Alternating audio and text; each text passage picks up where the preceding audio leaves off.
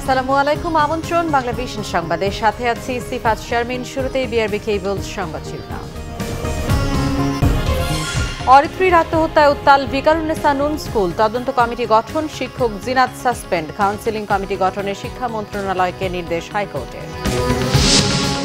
নির্বাচন কমিশনে আজ 234 প্রার্থীর আপিল, বিরোধীদের মনোনয়ন বাতিল হয়েছে সরকারের নির্দেশে। অভিযোগে সংক্ষুব্ধ প্রার্থীদের পক্ষপাতহীন শুনানির আশ্বাস ইসির।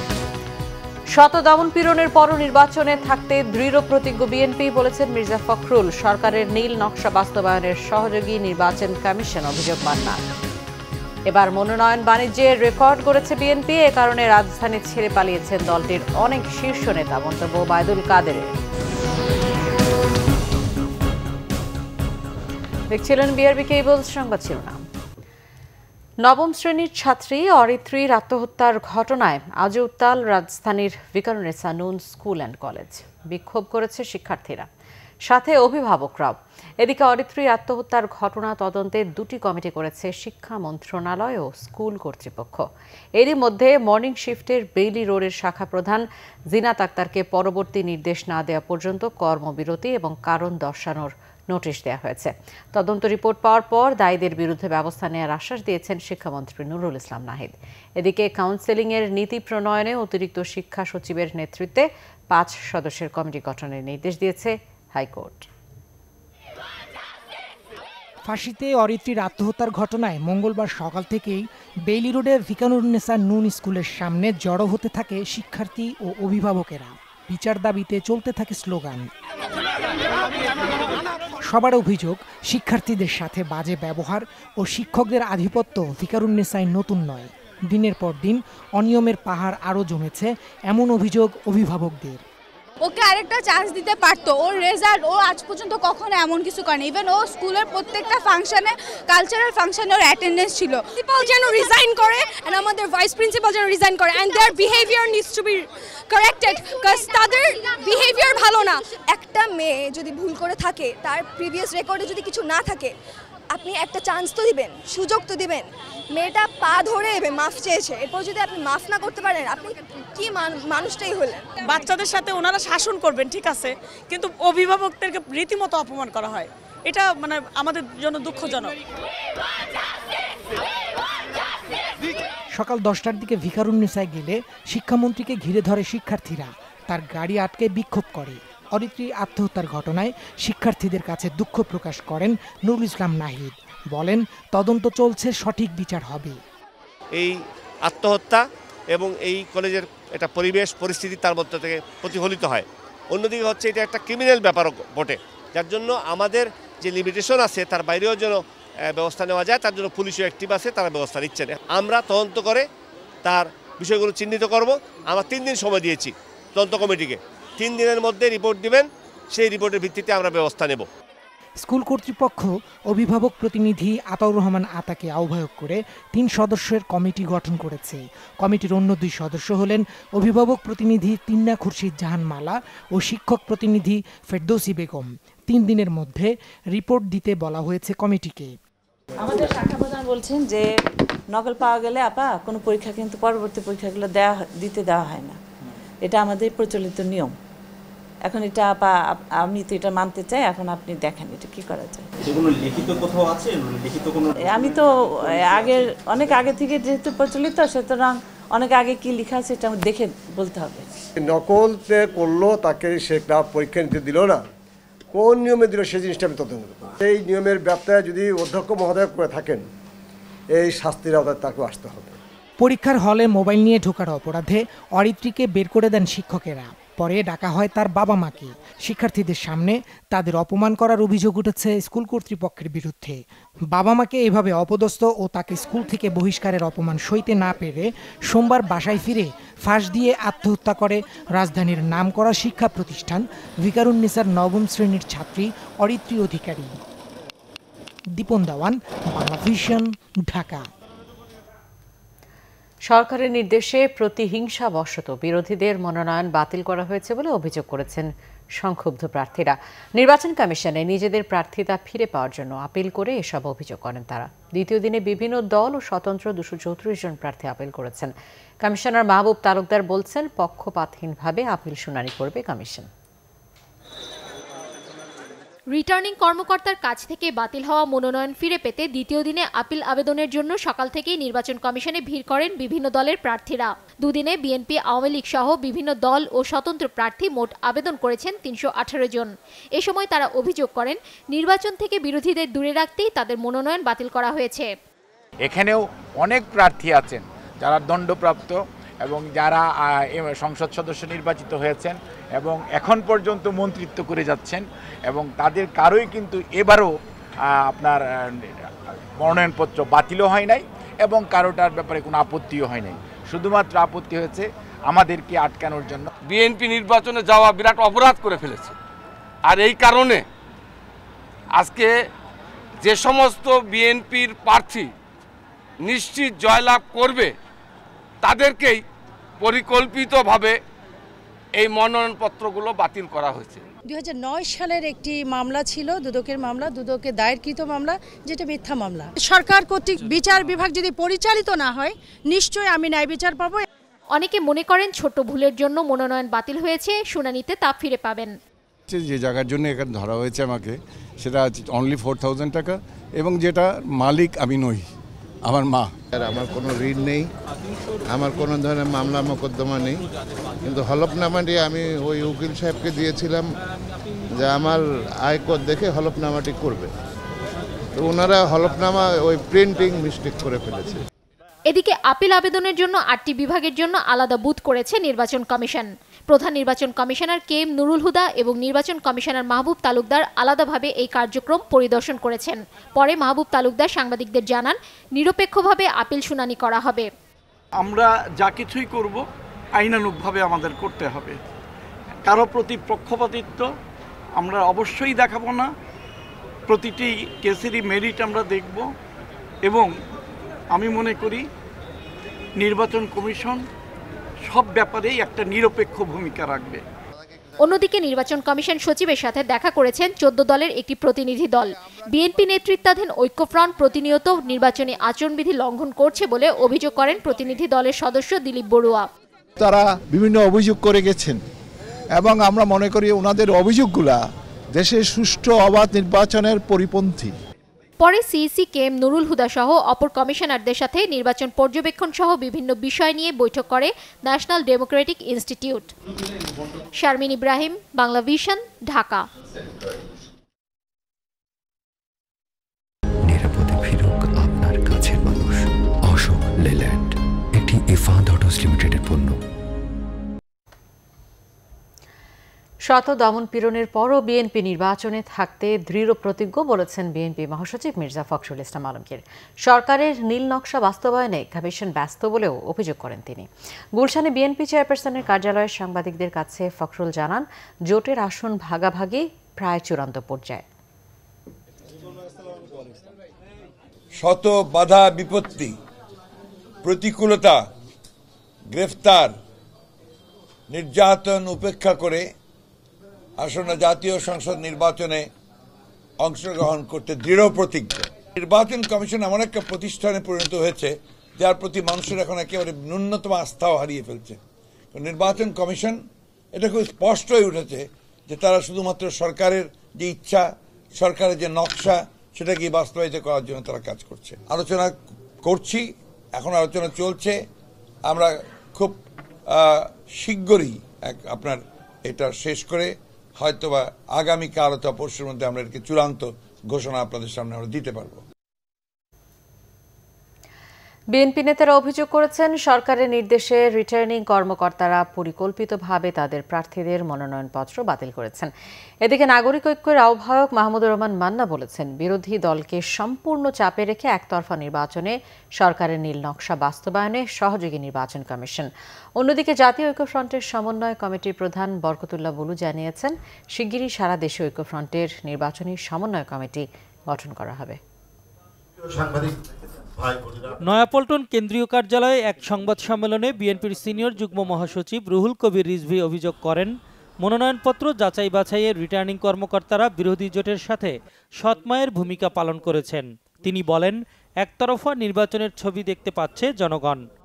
কিছুদিন আগে প্রধানমন্ত্রীর কার্যালয়ে রিটার্নিং কর্মকর্তাদের ডেকে এনে বৈঠক করে যে নির্দেশনা দেওয়া হয়েছে, সেই নির্দেশনা অনুযায়ী বিএনপি সহ বিরোধী দলের প্রার্থীদের মনোনয়নপত্র গণহারে বাতিল করা হয়েছে। দুর্নীতির মামলায় দণ্ডিত হওয়ার তথ্য গোপনের অভিযোগ থাকার পরেও সরকারি দলের প্রার্থীদের মনোনয়নপত্র বাতিল করা হয়নি। আসন্ন নির্বাচন এবং গণতন্ত্রের ভবিষ্যৎ নিয়ে আবারও দেশব্যাপী গভীর অনিশ্চয়তার সৃষ্টি হয়েছে।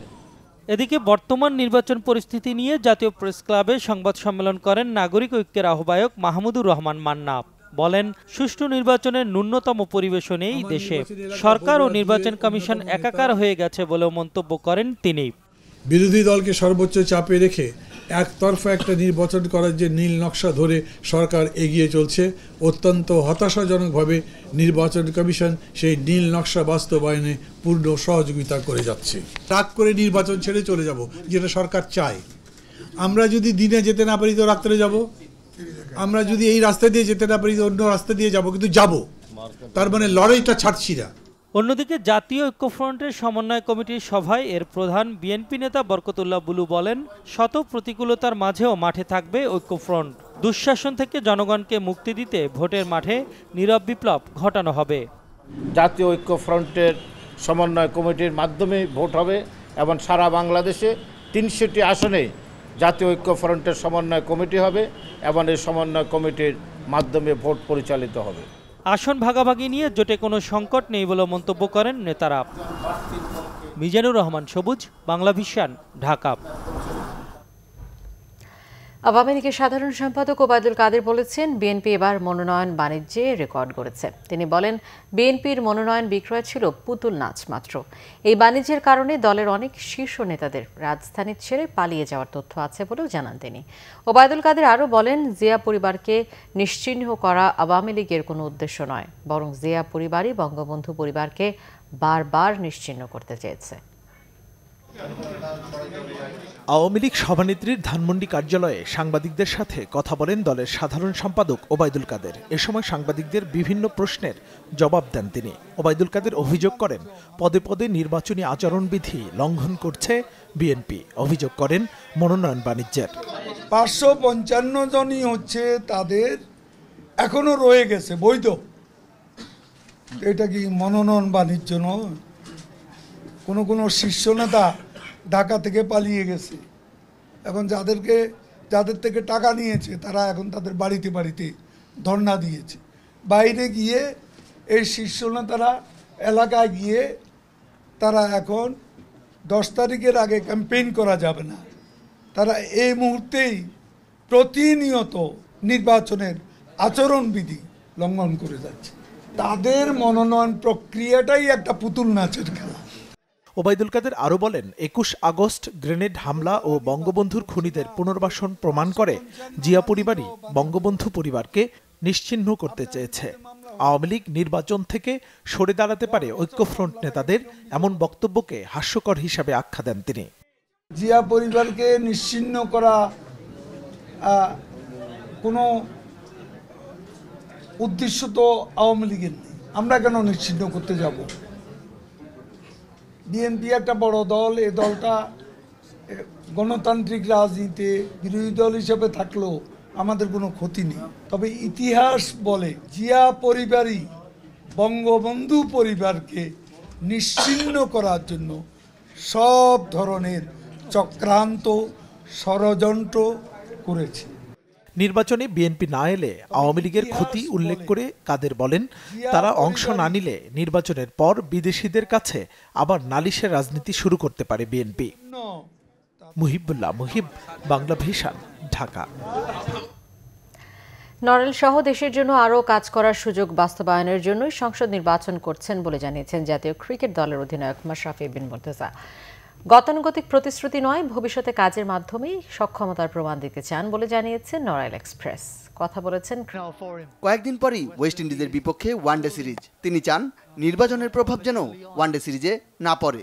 খেলার আগে আমার কাছে মনে হয় যে আপনাদের সাথে এই নিয়ে খেলার ভেতরে আর প্রশ্ন না হোক, এই জন্য যেটা করার এখনই করে ফেলার।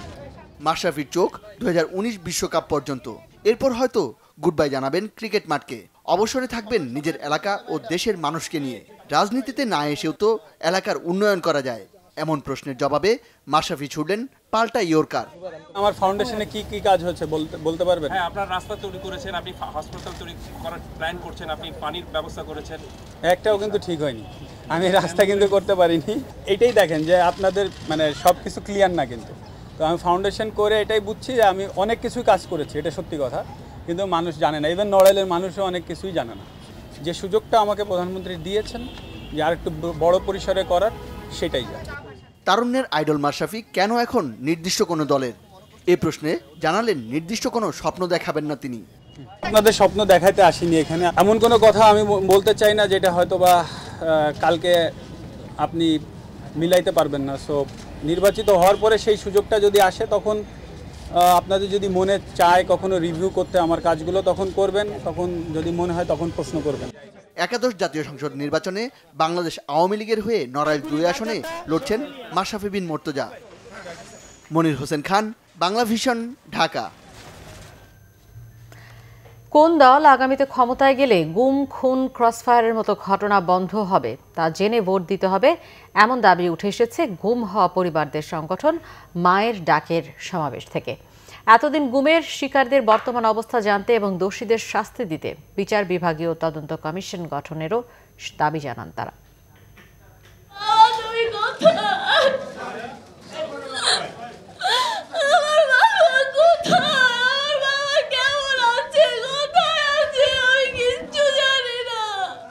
গুম হওয়া পরিবারের সদস্যদের এমন আহাজারিতে ভারী হয়ে ওঠে জাতীয় প্রেস ক্লাবের হলরুম। এসব পরিবারের সংগঠন মায়ের ডাকের উদ্যোগে মঙ্গলবার গুম হওয়ার 5 বছর শেষ আর অপেক্ষা কতদিন শীর্ষক সমাবেশে সংহতি জানান মানবাধিকার ও রাজনৈতিক নেতারা। দাবি করলেন গুমের শিকারদের প্রকৃত অবস্থা জানানোর। মাননীয় প্রধানমন্ত্রীকে আবার একটি আবেদন করছি, একটি কমিশন, যে কমিশনের উপর মানুষ আস্থা আনতে পারবে, যেই কমিশন গুম খুনের প্রত্যেকটি ঘটনার তদন্ত করবে এবং আইনগত পদক্ষেপ গ্রহণ করবে। আমাদের বাংলাদেশের সংবিধানে রয়েছে যে কোনো নাগরিককে আইন অনুযায়ী বিচার করতে হবে, যে কোনো পদক্ষেপ নাগরিকের সাথে রাষ্ট্রের ব্যবহার হবে আইন মোতাবেক। সেই নিরাপত্তার জায়গা হচ্ছে আইনকে গণতান্ত্রিক করা, সেই নিরাপত্তার জায়গা হচ্ছে আজকে আদালত সহ সমস্ত জায়গায় মানুষের ন্যায় বিচার পাওয়ার ব্যবস্থা করা। শুধু কান্না নয়, শুধু গুম খুনের শিকার পরিবারগুলোও নয়, সবাইকে এ ধরনের জঘন্য কাজের বিরুদ্ধে সোচ্চার হবার আহ্বান বিশিষ্টজন ও রাজনীতিকদের। যদি সত্যিকার জনগণের অধিকার প্রতিষ্ঠার প্রশ্ন ওঠে, তাহলে এই বেআইনি কার্যকলাপ, অন্যায় কার্যকলাপ, মানবতা বিরোধী কার্যকলাপ, সেইটা বহাল রেখে সম্ভব নয়। ফলে আমি আবারও এই দাবিটা পুনরায় উল্লেখ করছি, যদি তারা জীবিত থাকে অবিলম্বে তাদেরকে স্বজনদের কাছে ফেরত দিতে হবে। সমস্ত চোখের পানিকে বারুদে পরিণত করেন। নতুন যারা ক্ষমতায় আসবে তারা যাতে আমাদের দাবি মানে তার অঙ্গীকার করুন, এর বাইরে আপনাদের এই লড়াইয়ের কোনো মানে নাই। ভবিষ্যতে গুমের রাজ্যে আর কাউকে দেখতে চান না বলে দাবি সমাবেশে অংশ নেয়াদের। আহমেদ সরোয়ার, বাংলাভিশন, ঢাকা। রোহিঙ্গারা বাংলাদেশের নাগরিক না হওয়ায় তাদের স্থানান্তরে কানাডার প্রস্তাবে বাংলাদেশ সাড়া দিচ্ছে না বলে জানিয়েছে পররাষ্ট্র মন্ত্রণালয়ের মহাপরিচালক মোহাম্মদ দেলোয়ার হোসেন। তবে মিয়ানমার চাইলে তাদের তৃতীয় দেশে পাঠাতে পারে বলে জানান তিনি। এদিকে সাবেক কূটনীতিক মুন্সি ফয়েজ আহমেদ মনে করেন, নিজ দেশে ফেরত না পাঠিয়ে রোহিঙ্গাদের তৃতীয় দেশে পাঠালে তা হবে তাদের অধিকার নষ্ট করা। এখনই কানাডার প্রস্তাব নিয়ে সরকারের বিবেচনা না করার পরামর্শ দেন তিনি। রোহিঙ্গা সংকটের সমাধানে প্রত্যাবাসনের পাশাপাশি তৃতীয় কোনো দেশে স্থানান্তরের কথা বলছেন অনেকেই। এরই আলোকে চলতি বছরের মে মাসে রোহিঙ্গাদের একটি অংশকে নিজ দেশে নেয়ার প্রস্তাব দেন কানাডার পররাষ্ট্রমন্ত্রী। কিন্তু এ প্রস্তাবের বিষয়ে বাংলাদেশ কোনো সাড়া দেয়নি বলে সম্প্রতি আন্তর্জাতিক গণমাধ্যমে অভিযোগ করে দেশটির পররাষ্ট্র মন্ত্রণালয়। সম্প্রতি রাজধানীর একটি সেমিনারে কানাডার প্রস্তাব নিয়ে সাড়া না দেওয়ার বিষয়ে ব্যাখ্যা দেন পররাষ্ট্র মন্ত্রণালয়ের মহাপরিচালক দেলোয়ার হোসেন। কেউ কেউ রোহিঙ্গাদের তৃতীয় দেশে পাঠানোর কথা বলেন। রোহিঙ্গাদের নেয়ার জন্য কানাডা একটি প্রস্তাব দিয়েছে, কিন্তু রোহিঙ্গারা আমাদের নাগরিক না, এজন্য আমরা তাদের কানাডা বা তৃতীয় কোনো দেশে পাঠাতে পারি না। তারা মিয়ানমারের নাগরিক, মিয়ানমার ইচ্ছে করলে তাদের পাঠাতে পারে। আমাদের নাগরিক না হওয়ায় আমরা রোহিঙ্গাদের পাসপোর্ট কিংবা কোনো ডকুমেন্ট দিতে পারি না। এদিকে সাবেক কূটনীতিক মুন্সি ফয়েজ আহমেদ বলেন, কিছু সংখ্যক রোহিঙ্গাকে তৃতীয় কোনো দেশে পাঠানো কোনো সমাধান নয়। তাদের দেশে মান সম্মানের সাথে ফেরত যাওয়া এবং সেখানে পূর্ণ নাগরিক হিসেবে সেই দেশে তাদের স্বীকৃতি পাওয়া, এইটা হচ্ছে তাদের অধিকার। এমন কিছু করা আমাদের জন্য ঠিক হবে না যেটার কারণে এই অধিকার থেকে তারা বঞ্চিত হতে পারে। এখান থেকে নিয়ে তৃতীয় কোনো দেশে কোনোখানে 5,000 কোনোখানে 10,000 করে নিয়ে গেলে তারপরে তাদেরকে ফিরে আসার সেই সুযোগটা কমে যাবে কিনা। মিয়ানমার সরকার চায় এরা চলে যাক, তাদের সেই চেষ্টাটাই সফল হবে যদি আমরা এইভাবে কাজ করি। মিয়ানমারের উপর আন্তর্জাতিক চাপ অব্যাহত রাখার মধ্যেই সমস্যার সমাধান দেখছেন তিনি। ইমরুল কায়েস, বাংলাভিশন, ঢাকা। নিচে সিবিসি টাইলস সংবাদ বিরতি, সাথে থাকুন, ফিরে এসে থাকছে। এরশাদ সুস্থ, তবে আতঙ্কে আছেন। চিকিৎসার জন্য সিঙ্গাপুরে যাবেন 10 ডিসেম্বর, জানিয়েছেন জাপার নতুন মহাসচিব রাঙা। রাজধানীতে চাকরির ইন্টারভিউ দিতে এসে বাস চাপায় মর্মান্তিকভাবে প্রাণ হারালেন সদ্য বিবাহিত চিকিৎসক আক্তার জাহান রুম্পা।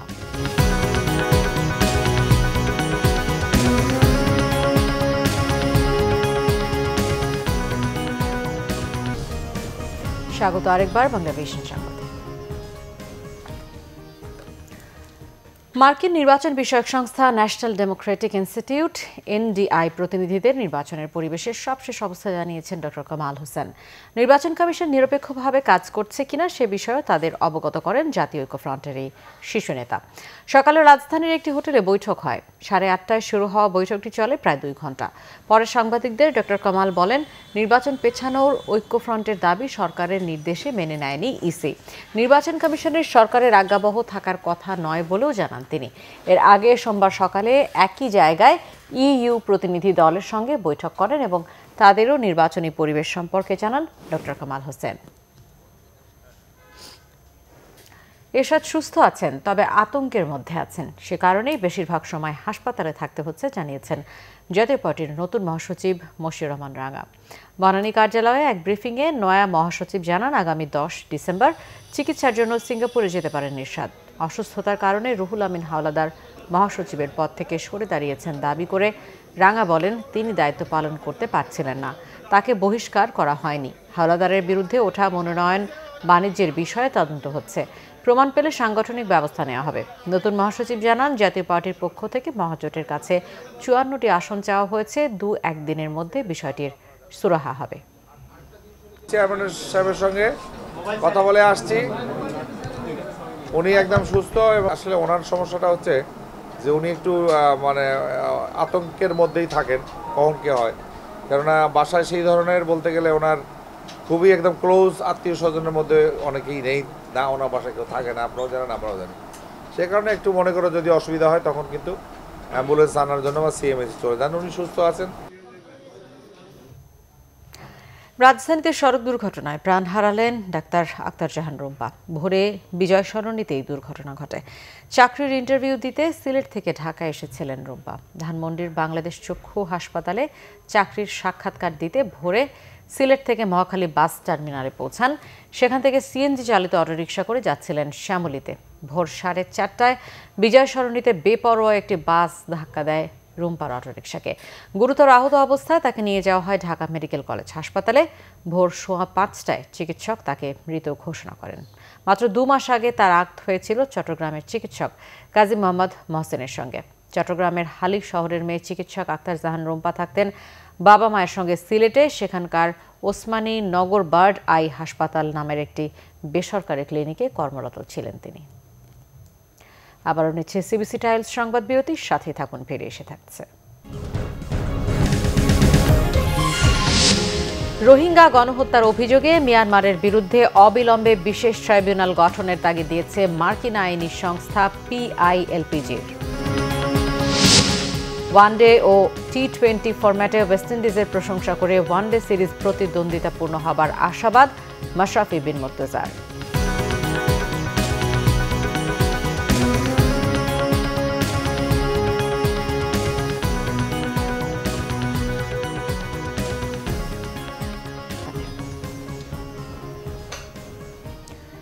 আমি জুয়েলার্স আন্তর্জাতিক সংবাদ।